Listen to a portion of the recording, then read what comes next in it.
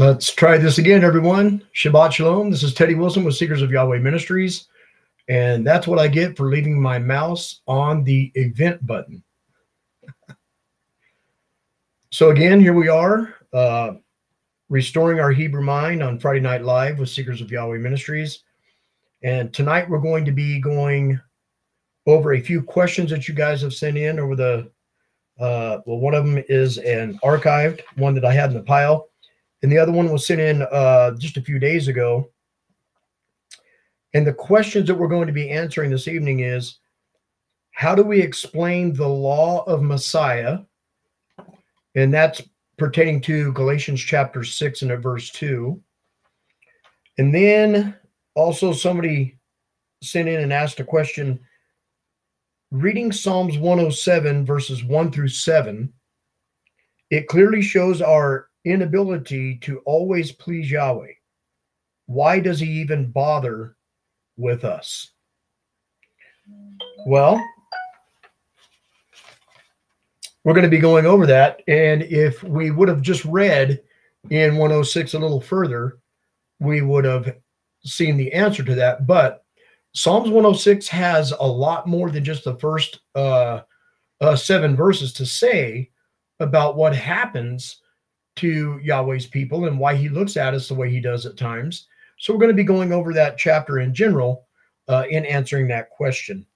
We're going to be conducting a couple of Hebrew word studies, and I want to make sure that audio and video is okay with everyone.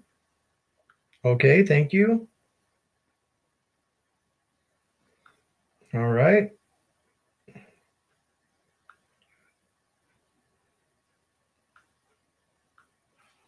Okay, so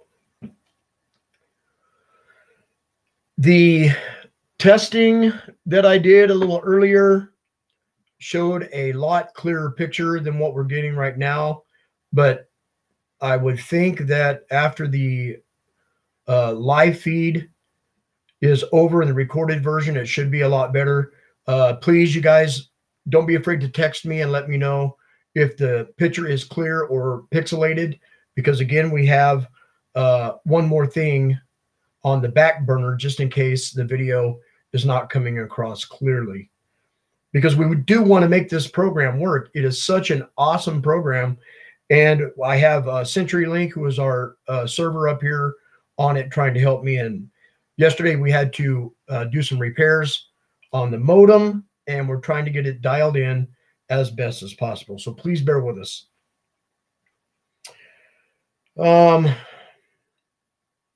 Let's see, join us tomorrow for our Seeker Sabbath Live, where we're going to be recording a new Torah portion teaching. On the Torah portion will be Akev. And we're going to be looking very studiously at this, why they call this specific portion Akev, and the deeper meaning to that Hebrew word is where we will begin tomorrow. So please join us at noon Pacific time for that live broadcast as well. So let's go ahead and get right to it this evening. Let's go ahead and pray, and everybody get your pens and pencils, paper, and we are going to be doing a Hebrew word study or 2, maybe 3, depending on how far we want to take that. And let's go ahead and get started this evening. Everybody get your books ready, and let's get to Yahweh in prayer. Father, in the mighty name of Yahshua, we come before you this evening. And as we enter into your Shabbat, we seek your peace, your rest. We seek knowledge and wisdom and understanding that comes from you, Father. Lead us and guide us. We invite your Ruach to be with us as we just dive into your word and seek you. Help us to understand. Help us to see the deep things concerning your word, your ways. Father, we just pray that you would bless this whole evening of study, and that every word said here this evening be for the purpose of furthering our understanding about you, who you are, what you expect of us, and what you have planned for us in your kingdom reign. Father, we bless you, and I pray over all of the saints, all of the called out ones that may be in need of certain prayers. We pray over each and every one of them and ask that you would meet the petitions, Father, in the mighty name of Yahshua. Hallelujah and amen. Okay, so we're going to begin by looking at Galatians chapter 6, verse 2, again answering the question, how do we explain the law of Messiah? Let's go ahead and read Galatians chapter 6, verse 2, so that we can kind of see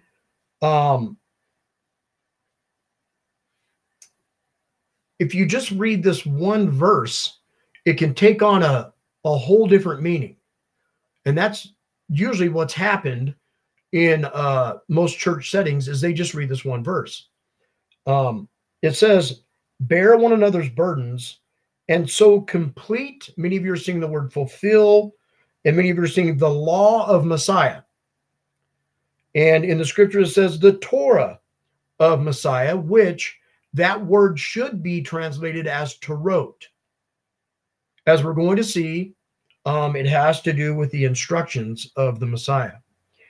And just reading this one verse makes it sound as if the law of Yahweh in the Old Testament has been replaced. Remember, that's what we're dealing with most often is Christian replacement theology. And we're even going to see how that has bled over into many of the Hebrew roots teachings. And that's where a lot of us are getting the initial impact of coming into the truth is from either Messianic Judaism or the Hebrew roots movement itself. So again, the way we read this in most English versions, it makes it seem as if the law of Yahweh in the Old Testament has been replaced by the law of Messiah in the New Testament. So Christians say the law of Messiah replaced the law of Moses. And again, many Hebrew roots teachings claim that no one has been held accountable or has transgressed Yahweh's law until Moshe wrote it all down. And so when I went to looking at all of the different teachings out there concerning this subject, the law of Messiah, I'm going to screen share something with you right now of one of the many that I looked at concerning, what's being taught on this subject out there. So I'm going to screen share with you and show you what I mean. And then we're going to take it to scripture.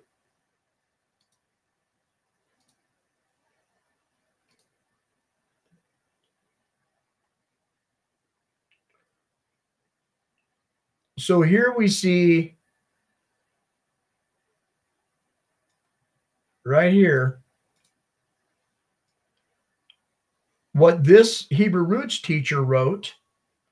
He says, men were sinners before the law was given, but they were not transgressors of the law until the law was given. Now, this is from a notable source in the Hebrew roots movement on their teaching concerning the law of Messiah. And look what he says there. But they were not transgressors of the law until the law was given. Okay? So he was saying that we were guilty of sin and breaking the commandments of Yahweh, but we were not held accountable as transgressors until Yahweh gave Moshe the law in written form. Now let's take that and that type of theology to the Hebrew chalkboard. Okay. Everybody turn with me to Hosea chapter 6.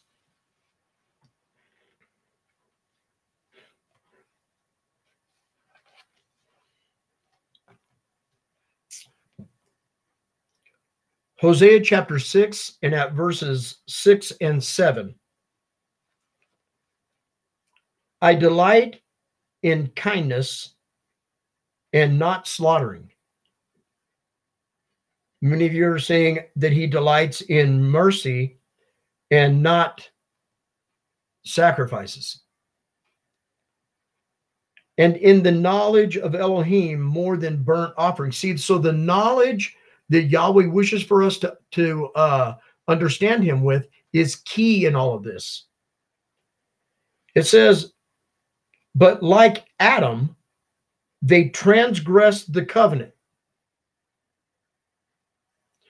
Now, the majority of the teachings that I've seen from a Hebrew roots perspective all made that same exact statement that I just read you when I screen shared it.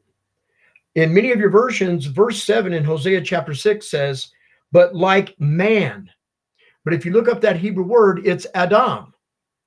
And this should have been used in the noun form, as in the personal noun of the first man, Adam. But like Adam, they transgressed the covenant. There they acted treacherously against me. Adam was held as a transgressor right here, according, and when you read this in Hebrew, it's very apparent what's being said. So yes, Yahweh has always held us as transgressors, even from the days of Adam and Hawa in the garden. Everybody transgressed the law. So those types of teachings are not true. You have to be very careful where you're gleaning from. And if the guy that's trying to teach or share things with you is reading out of a King James, you'll never see this. And he's going to go on teaching this. It's a falsehood. It's a lie. It's not true.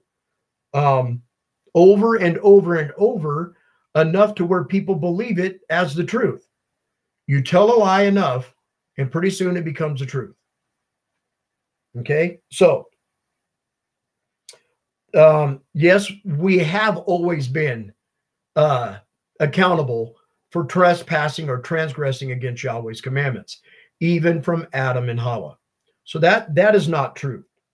So here we see that this word transgressed is used. So I want to do a Hebrew word study on that so that you can understand that this accountability, it's directly connected to the covenant. Okay, where we are reading in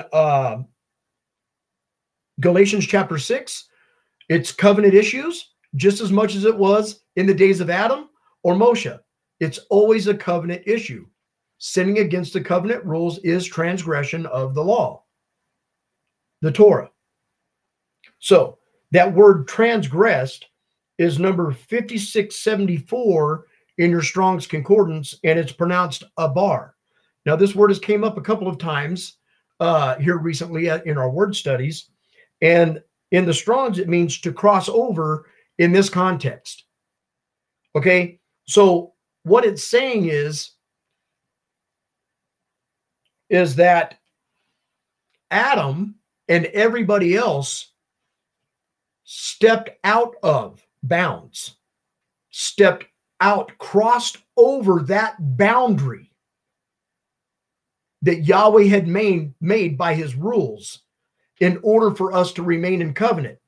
Once you begin to step outside of the right rulings, the judgments, the precepts, and the instructions, you are then out of covenant and you have become a covenant breaker, which is trespassing that boundary that Yahweh has made for us to stay in confinement in covenant. Safety. Yeah, it's a safety shield. But we cross outside of that boundary, and then we become susceptible for all of the things that we do outside of the body or the confines of Israel, or in our case, the body of Messiah. So that's the only difference. You had Adam and Hawa broke the covenant, transgressed it. Moshe, the Israelites that he instructed, they did the same exact thing. And we, at some point, have done the same thing as well. There's only one way to fix that. And it's how Yahweh says that you come back into the boundaries with him, and the rules will not change. There is no such thing, as we're going to see, as a law of faith, a law of Messiah, a law of Moses, because that English word law doesn't always, should not always be interpreted or translated as law. Many times it's talking about Torah instructions, and then there are times it's talking about a law in the Torah. It's talking about Torah as in the whole scroll that Moshe wrote on. And if we don't know exactly which one it's talking about, you cannot teach the truth of Yahweh's word. That is the outcome of all of it, is the inability to make others or share with others and come to the proper understanding of what was actually being conveyed.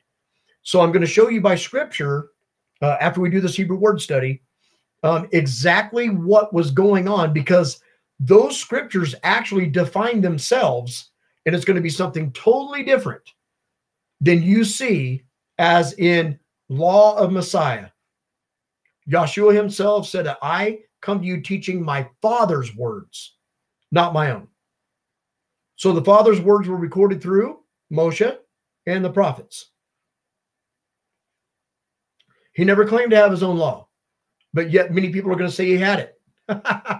He would be a transgressor if he set up a boundary of laws that were not the same as the Father's. That would mean he trespassed and transgressed the Father's commandments as well, and that would make him just as much of a sinner as us. Never happened. Did not happen. Now, in the ancient Hebrew lexicon, that word transgressed or abar is number 2520V. 2520V. And here you'll see it. Ayin Bet Resh.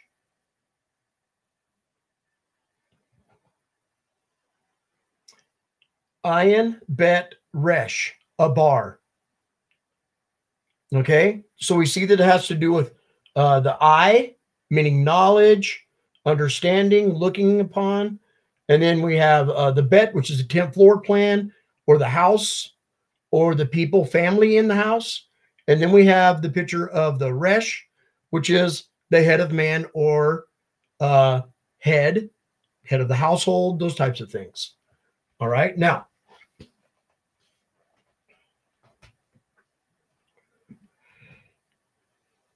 let us read the definition, 2520V.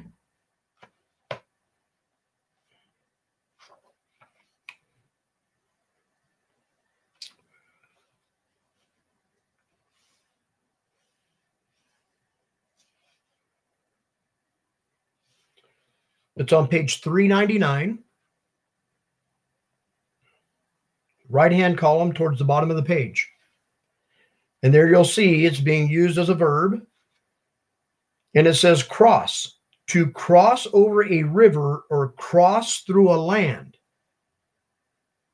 And then you'll see when it's used as a noun, it means side, as being across from the other side. And look at the second definition there, beyond.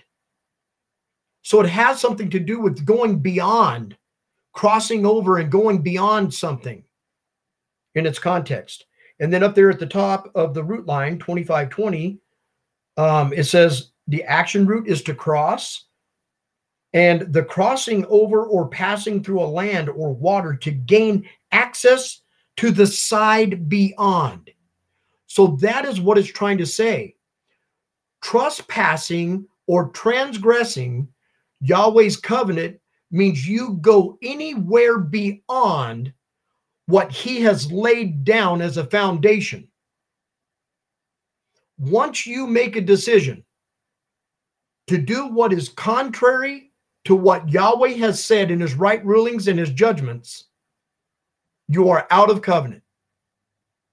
This is why Yahshua's blood is so very important.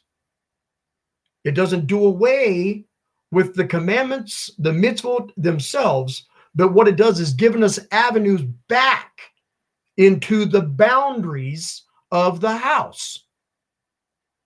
Okay, so again, what this is showing us, there is that word abar, once again, ayin, bet, resh. And so this transgressed means this type, and used in this context, it means this type of trespass in the walking away from or crossing over the boundaries of the knowledge of the tent floor plan appointed by the head of man, and this concerning his covenant.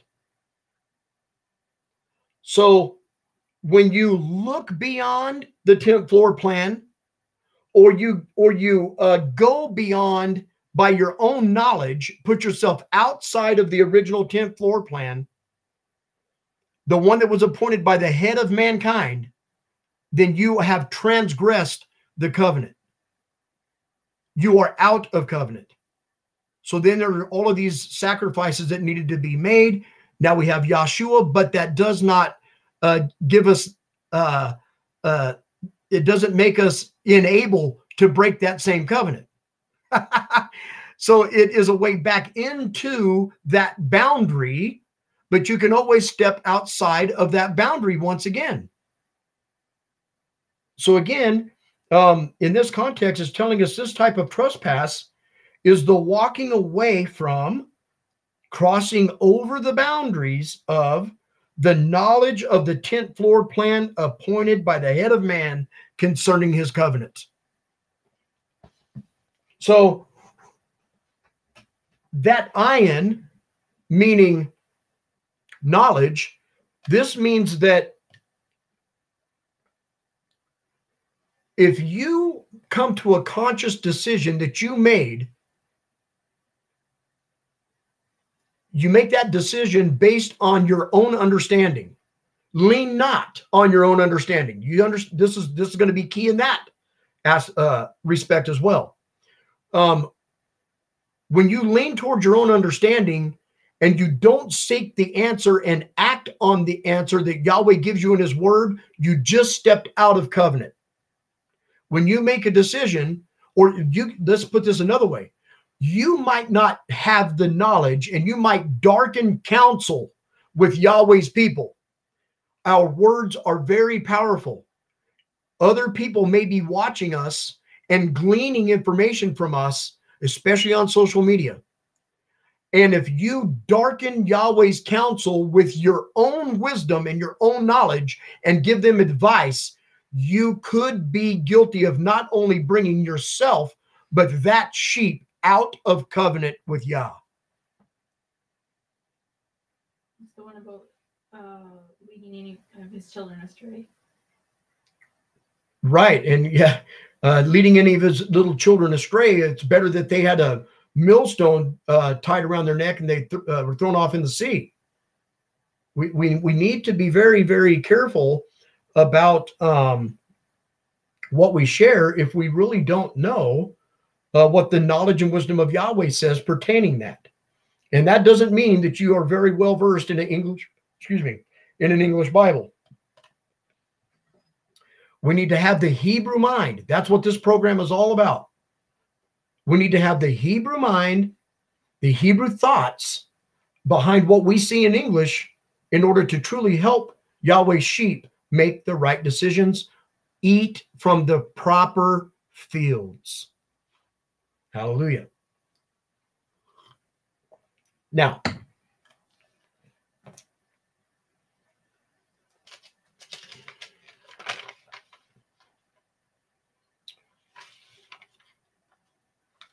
going back to Galatians chapter 6, I'm going to read verses 1 and 2, and then we're going to go into a couple of verses that will show us what was happening here. Because what we're going to see when we do this is that Messiah himself has already defined what he was talking about in this chapter, in the mainly in the good news. Specifically, we're going to be reading out of the book of Yohanan or Mark, John and Mark, to see exactly what Yeshua was meaning, or excuse me, what Shaul was meaning by saying this. We see the law of Messiah, but I'm going to elaborate on that word law. Law does not always mean the Torah of Moses. There are laws in the Torah, the scroll that Moshe penned on. Okay, so there's laws in that. But the Torah scroll is not always what this word law is derived from. This word law is also put into the English Bibles wherever the word Torot should have been, which means instructions that came out of the instruction manual. You have the instruction manual, which is the Torah of Moshe. And it was actually Yahweh's words that Moshe penned. So we refer to that as the Torah of Yahweh or the Torah of Moshe. And they translated that word Torah as law. They translated Torot as law. And they also translated law as law. So everywhere in your English Bibles, you think that it's talking about, for the most part, almost in every instance, the law as in the law of Moses. Again, this is the reason why people come to that conclusion whenever they read Galatians chapter 6, verse 2. They think that because they see the words law of Messiah, that the New Testament has the law of Messiah and the Old Testament has been done away with, which was the law of Moses or the law of Yahweh. That was for them. This is for us. Two separate law, two separate deities, two separate beings, which you couldn't be further from the truth. See, if you know that Yahshua was Yahweh in the flesh, then you know that Yahweh could never put up another group of rules for any other group of people other than the ones he was bound to in the Old Testament, which was Israel and Judah.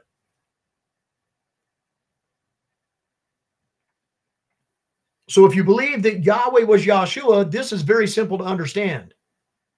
We got the same law. Now, so that word law here, I submit to you, means Torot. It's the instructions of Messiah. That should read, bear one another's burdens and so complete the instructions of Messiah. All right. Now, first I'm going to go back and show you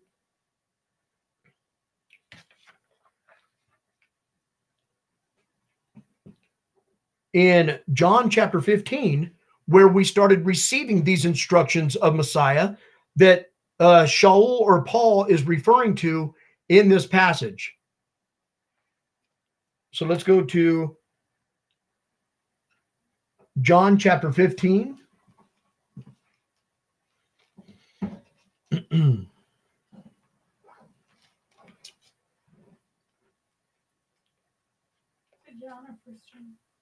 John, the good news, the Besorah of Yohanan, the gospel according to John. Beginning at verse 8, we'll read down to verse 15. Now, here is where Messiah gives us instruction. He's giving us Torot, and they stem from the Torah. Praise Yahweh. Now watch. In verse 8, it says, in this my Father is esteemed, that you bear much fruit. And this is not talking about your own spiritual fruit. It's talking about you planting seed, watching it be watered, having it break through the soil, having it grow, and there is a harvest that Yahweh is going to harvest, and you bore fruit for him by you planting the seed. It's not talking about your own spiritual fruit here. In this my Father is esteemed, that you bear much fruit, and you shall be my taught ones. As the Father has loved me, I have loved you. Stay in my love. Now remember, love in Hebrew is to cover, nurture, provide for, care for. Okay? So he's saying, as I have covered you, as I have nurtured you. Look what he says. Stay in my love. If you guard my commands, you shall stay in my love. Even as I have guarded my Father's commands and stay in his love. It's talking about his covering, his providence, his nurturing. That's what was on the inside of Yahshua, nourishing the flesh. Remember, when Yahshua had fasted all those days, you know, how about us going to the scripture that says something like, I have bread that ye know not of. In other words, the Father, the Spirit, the Ruach was in him. The Word had the Spirit that created it within itself, and therefore was able to plant seed for the harvest. He covered the seed. He nurtured the seed. Praise Yah. These words I have spoken to you, so in verse 11, that my joy might be in you, and that your joy might be complete. This is my command, that you love one another.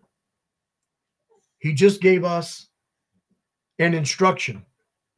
He just gave us a Torah. His instruction, this being translated a law of Messiah. Okay?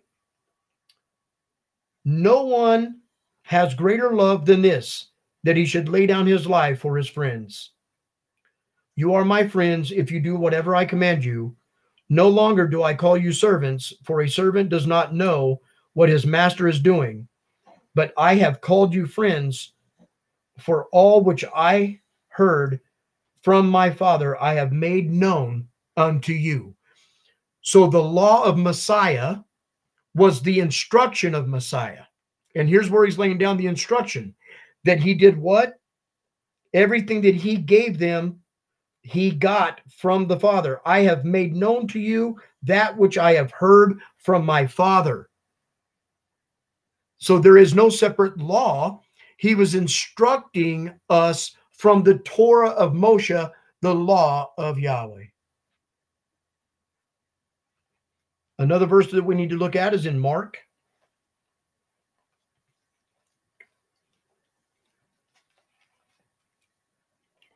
Chapter 12,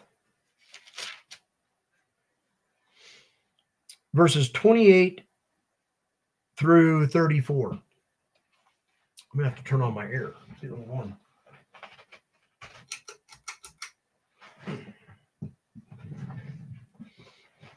Mark chapter 12, verses 28 through 34. Again, what we're going to see here is Yahshua's Torah, his instructions, right? And this is what they have translated once again as law of Messiah. That's where they get that term. But it shouldn't say law. It should be, and it shouldn't say Torah. It should say Torah, the instructions. And we're going to go back to the passage in Galatians to prove that, because they use that word 2 times after verses 1 and 2. The word always interprets itself.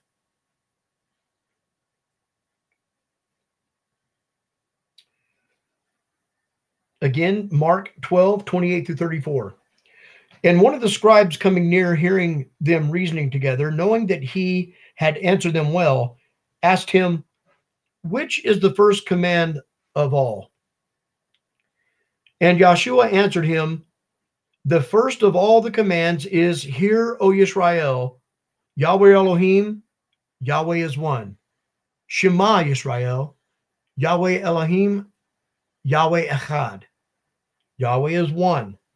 And you shall love Yahweh your Elohim with all of your heart, with all of your being, and with all of your mind, and with all of your strength. This is the first command. And the second is like it. You shall love your neighbor as yourself. There is no other command greater than these. So here we see that Yahshua the Messiah was giving Torot instructions for the sheep out of the Torah. So he wasn't doing away, just as we saw in the passage in John, he wasn't doing away with the law of Moses or the law of Yahweh given through Moshe. What he was doing was continuing in instructing the people out of the Tanakh. And the scribe said to him, well said, teacher, you have spoken the truth. For there is one Elohim, and there is no other beside him. And to love him with all the heart, with all of the understanding, and with all thy being, and with all the strength, and to love one's neighbor as oneself is more than all the burnt offerings and offerings. And when Yahshua saw that he answered wisely, he said to him, you are not far from the reign of Elohim. Do you understand what that means? This man that he was speaking to was waiting on the Messiah. And what he was telling him was, you understand the instructions that I'm speaking about out of the Torah. But if you would only accept me, if you would only accept me as your Mashiach, then you would be in the kingdom. He said, you're not far from the kingdom, but here I am right before you. This is the way that it has been meant to be delivered to the sheep for millennia. The teachings of Messiah were further instructions out of the Torah and the prophets. There is no such thing as a law of Messiah. That's an English doctrine. It doesn't exist in the Hebrew. It was Torot, instructions in Torah to the sheep. And we're going to prove that by going back to the original source of our study and question in Galatians chapter 6. Picking up in verse 3 in Galatians chapter 6, it says, for if anyone thinks himself to be somebody when he is not, he deceives himself. But let each one examine his own work, and then he shall have boasting in himself alone and not in another. For each one shall bear his own burden. And let him who is what? Instructed in the word. Okay, so there we go with the Torah, the instructions. It says, and let him who is instructed in the word share in all that is good, Tob, with him who is instructing. It's talking about the instructions. Bear one another's burdens and so complete the instructions of Messiah that came from the law and the prophets. Oh, Father, hallelujah. So there's the word instructed or instructing twice in that one verse, validating everything that we just saw in what we were studying and what I was saying concerning the Hebrew word Torah and the Hebrew word Torot. It has to do with instructions. The context of the chapter is instructions, not law. Clearly in Scripture, we see this. Verse 7 says, do not be led astray. Elohim is not mocked. For whatever a man sows, that he shall also reap. This is not a New Testament teaching, everyone. Let's go to Ecclesiastes. Where's that at?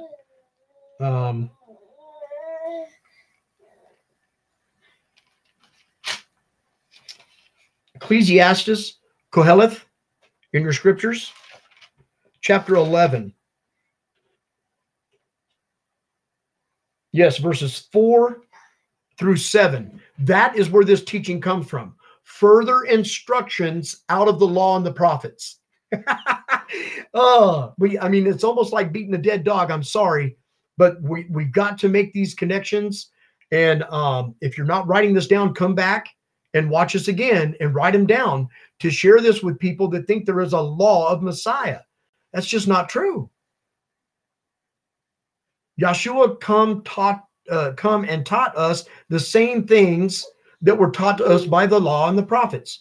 Remember remember, Malachi is very happy about it.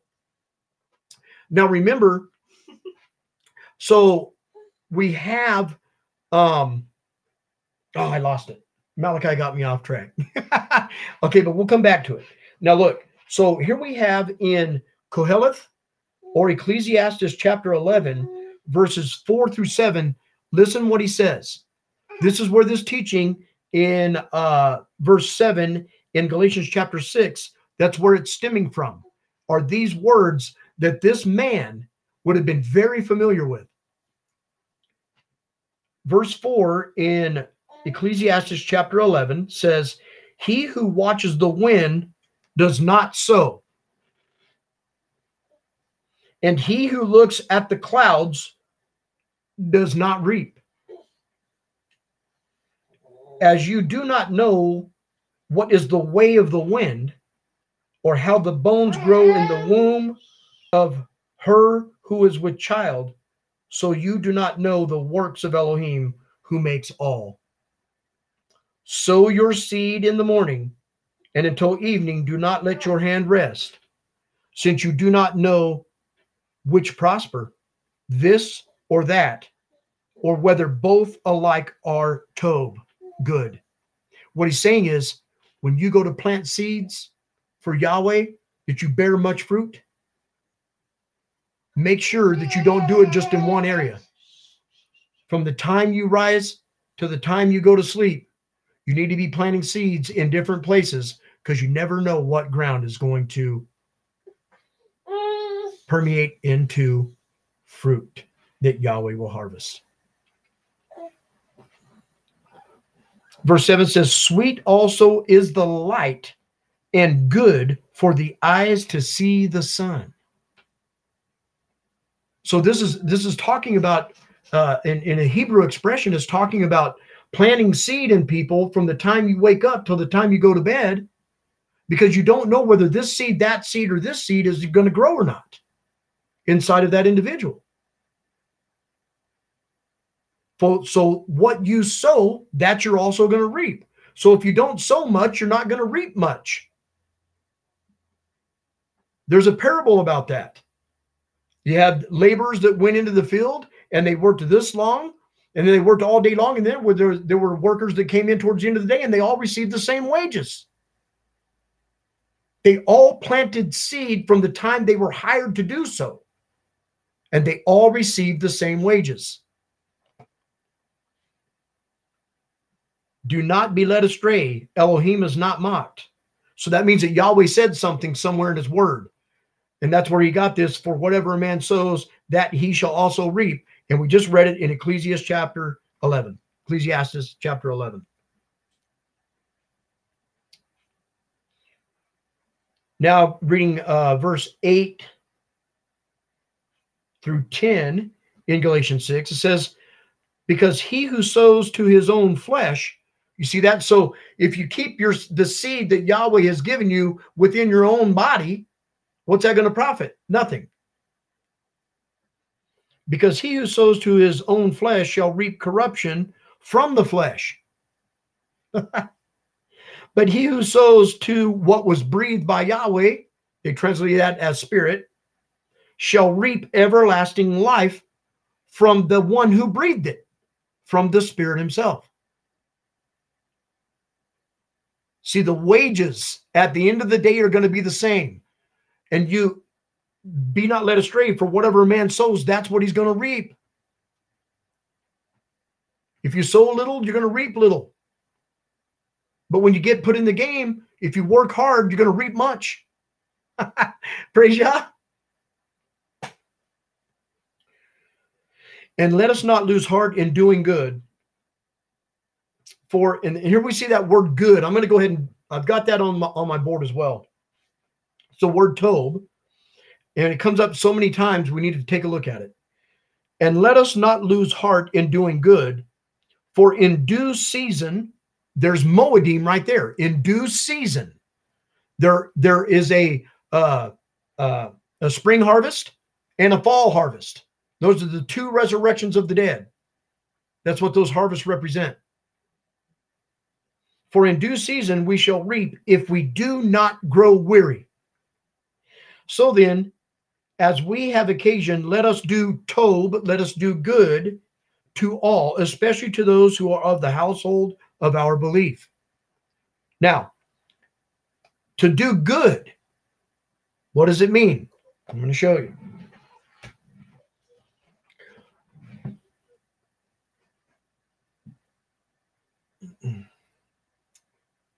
Okay, so here is the word tob. Tet, wa, bet. Tob. So there, now this, the tet can mean to contain or surround something. The wa is to connect or fasten something, like a tent floor peg. That's what it is, or a nail does. And then we have the bet. So it says do good. That means surround others with what you're connected to in Yahweh's house, which is what?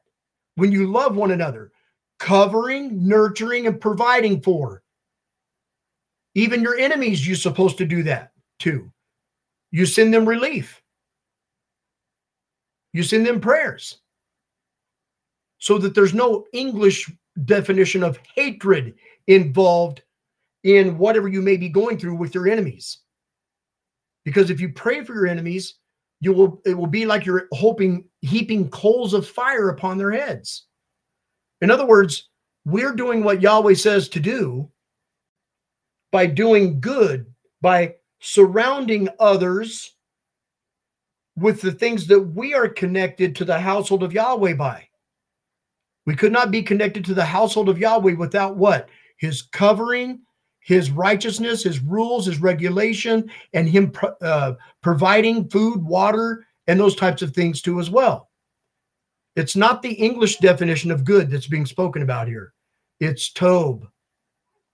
Surround them with the same goodness that Yahweh has given us. Hallelujah. And sometimes that might be hard because, our human nature is to, well, I don't really care that much for that guy. Maybe he's getting what he had coming. Well, if we all got what we had coming, I wouldn't be sitting here sharing the word of Yah in his wonderful language with you. Okay, there's a time for admonishment. There's a time for sternness, but there's also a time to reach out to people with knowledge and wisdom and understanding. And if you can conjure it up, a little bit of patience. Hallelujah.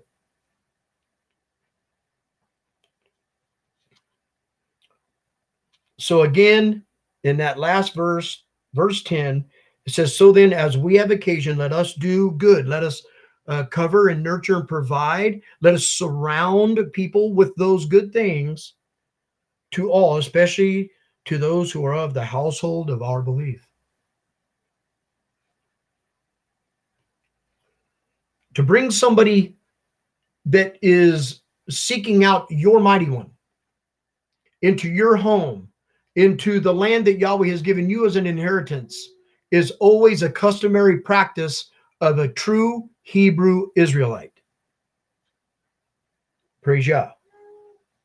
Albeit, if the person is not violent or out to do harm, misunderstanding, or just an all-around mess, it's not talking about that.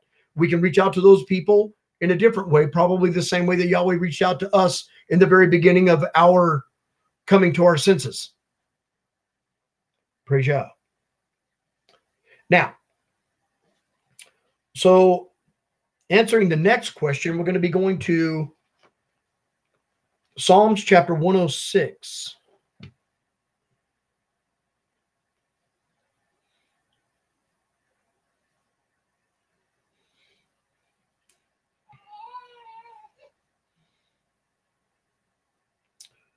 Psalms 106, 1 through 7. They say, it clearly shows our inability to always please Yahweh. Why does he even bother with us? So let's read verses 1 through 7 in chapter 106. Chapter 1 through 7 in verses 1 through 7 in chapter 106 of Tehillim or Psalms. Praise Yah. Oh, give thanks to Yahweh, for he is good, for his kindness is everlasting. What does relate the mighty acts of Yahweh, or declare all his praise? Blessed are those who guard right ruling, who do righteousness at all times. Remember me, O Yahweh, in the acceptance of your people. Visit me with your salvation. That's talking about the second resurrection of the dead right there. To see the good of your chosen ones, to rejoice in the gladness of your nation. To make my boast with your inheritance. Look what they say. We have sinned with our fathers. We have acted perversely. We have done wrong. Our fathers in Egypt or Mitzrayim did not understand your wonders. They did not remember your many kindnesses, but rebelled by the sea of reeds. So the person that's sending this question said, why does he even bother showing us kindness and mercy and all of that? If that's what we have done to him, why does he even bother? Well, I want to move forward because actually this is putting it lightly, and we'll come back to that set of verses in just a moment. But I would like to take a look at verses 13 through 21. It says, they soon forgot his works. So you see, it gets worse. The description of the author here actually gets worse and would deepen the question that was asked. Yeah, why does he bother? But the answer is in this chapter. They soon forgot his works. They did not wait for his counsel, but greedily lusted in the wilderness and tried El in the desert. And he gave them their requests. That's what you want, and that's what you'll get. Instead of saying, not my will, but your will be done, feed me with that which you know is good for me, they were like, give me what I want. Feed my flesh. Greedily. And he gave them the request, but sent leanness within their being. Sometimes you get that thing that the flesh wants, and what happens? Your soul begins to go, man, why did I do that? Why did I even think that it would make me feel better? Why did I think that what he wants is so much less important for me than what I want myself? You're right. Well, why does he bother? But again, the answer is here. Verse 16 says, and they were jealous of Moshe in the camp of Aaron, the set apart one of Yahweh. Then the earth opened up and swallowed Dathan and covered the company of Abiram, and a fire burned in their company. A flame consumed the wrong. They made a calf in Horeb and bowed down to a molded image. Thus they changed my esteem into the form of an ox that eats grass. They forgot El, their Savior, the doer of great deeds in Mitzrayim. So it is a great question, especially reading further into the chapter.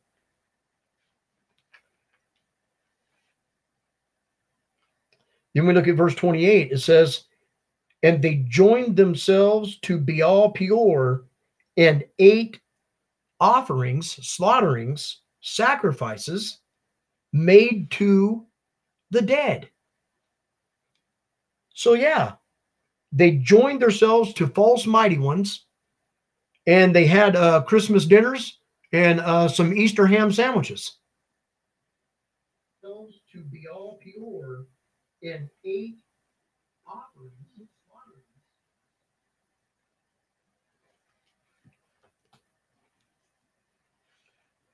And then we look at verses 32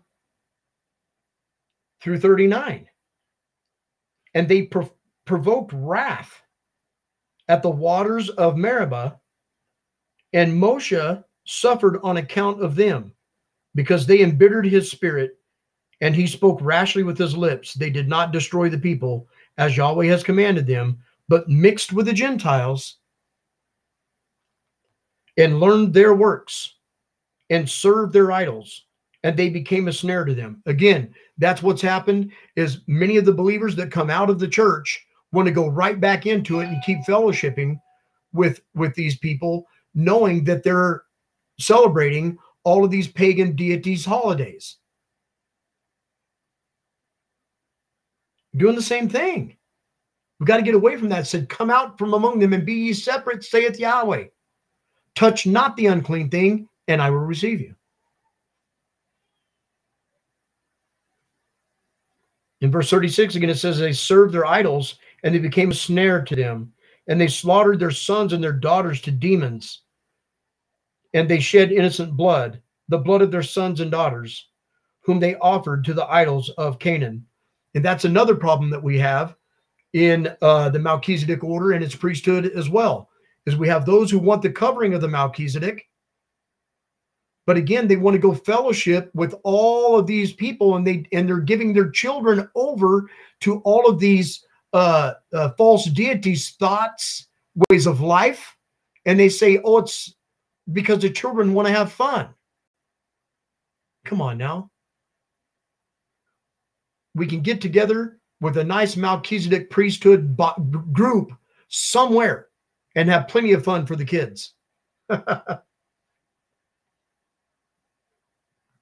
And the land was defiled with blood, so they became unclean by their own works. So yes. Why does Yahweh bother? We've done unjustly. We killed his prophets. We killed his son. We've trampled the land that he promised us, defiled it, and it's defiled to this very day. And the people have become mixed out here in the nations, lost their identity, and there are very few of us that are waking up to realize we are supposed to be set apart and sanctified from all of that and leaving it behind.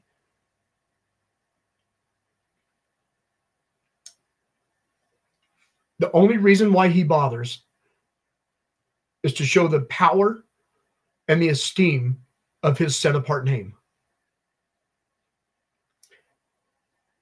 Had the person who sent me this question just read one more verse, it actually answers that question.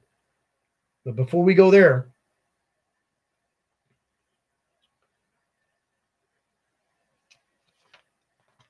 let's look at verses 40. And the wrath of Yahweh burned against his people, and he loathed his own inheritance. Verse 43, many times he delivered them, but they rebelled in their plans. You see, that's what we were going over just a moment ago in that Hebrew word study. When your plans go beyond the confines, you just cannot fix certain things that you have got yourself into with your own plans. We are incapable of fixing it with our own plans. We must do it with the diagram that he has shown us.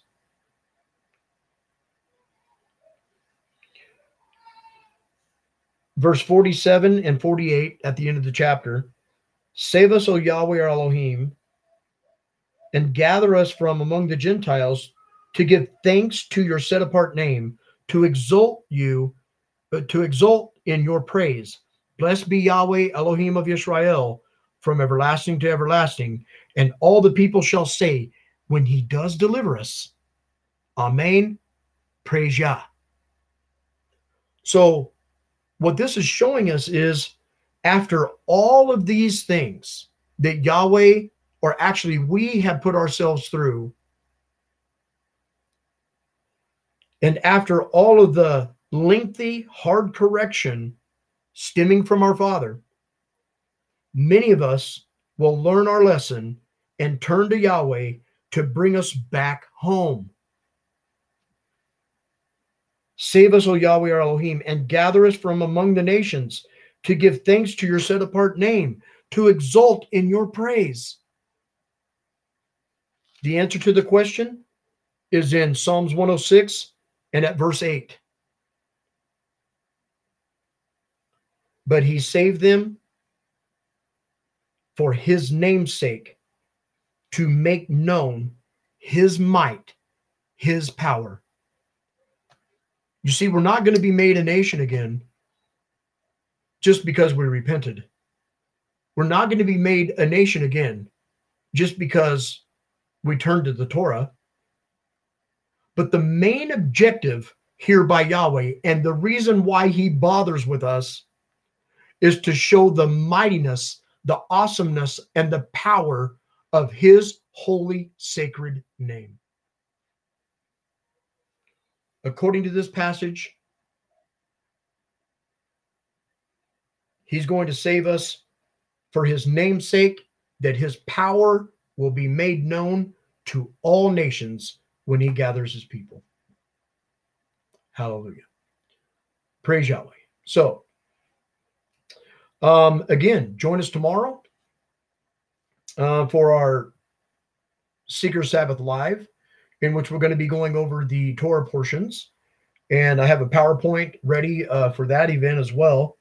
And also, if you would like to join us for Sukkot, our venue is up. You can go to www.yahwehsmessenger.com, and you can go to Tabernacles 2019 tab and click on there, and you'll see all of our regulations, rules, and dates and times and all of that right there. If you would like to join us, please give us a call at 208-553-8393, and let us have a little sit down and a chat before you decide to come. We would appreciate it. And may Yahweh bless and keep each and every one of you. Look forward to seeing you guys tomorrow. May Yahweh bless and keep you, and shalom.